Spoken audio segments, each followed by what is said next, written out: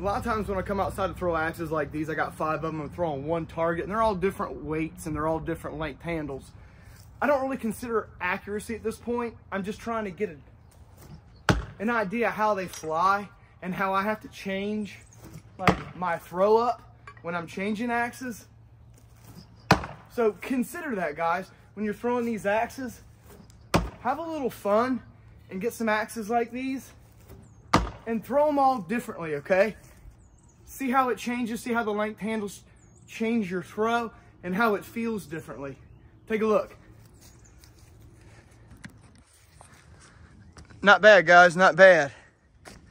Could have done a little better on that top left and that bottom left, but not bad, guys, not bad. Try it out. Might work for you. Helps me out a lot. Thanks.